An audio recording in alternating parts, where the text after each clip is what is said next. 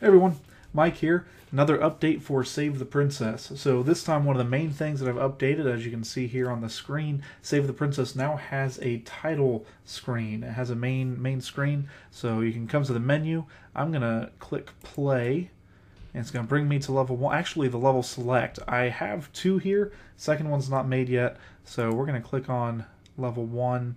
I have added these gems. Now you can keep track. You have player money and gems collected in the bottom. I'm going to place some turrets before I die to these guys.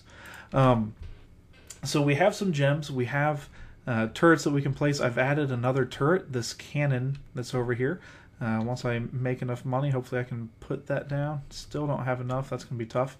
I have added more health than just 1. Player now has more than 1 health. They have 10, or the princess defenses. The idea is the enemies are going through this portal and attacking the tower the princess is living in.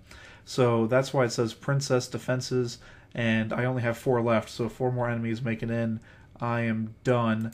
That's going to happen here. These enemies, green instead of blue, they are tougher than those blue orbs. They take more damage, and game is over. All right. So eventually they're all going to be replaced with goblins instead of just these different colored spheres. But there are multiple different enemies. The first ones are kind of basic. Those green ones you saw just a little bit ago, they were a lot tougher. And then those light green ones that just went in were much faster. So I could click on either of these. If I click on menu, it's going to take me back to the menu. Click on play, select level 1. I still have the gems I've collected. Part of the reason for that is because these are going to be used for character upgrades later on. Haven't got to the point of coding those in or anything, so there is no shop yet. Eventually I plan on having a shop where you can purchase better weapons, maybe upgrade your character, that sort of thing. But not currently.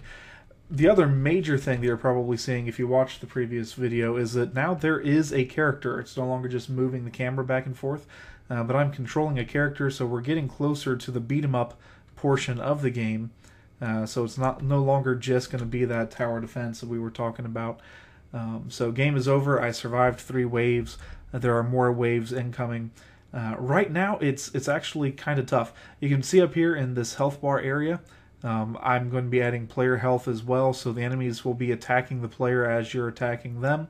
So there's a lot to add still. But I think there's some pretty significant updates here with the new tower, a main screen, and then also adding the character with some very basic animations.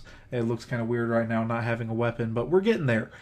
So appreciate, as always, all of the supports, the likes, the comments. If you want to see more, subscribe to the channel, and just drop me a comment. Let me know things that you'd like to see in a game like this. I've got my own ideas, but I'm open to more. So thank you again for the support. Check out my Patreon if you'd like to. I'd always appreciate the support there as well. So anyway, this is Save the Princess. Still very, very early development.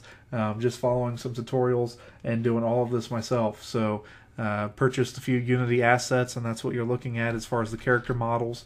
But this is me following tutorials and trying my own hand at making a game. And I'm pretty happy with it so far.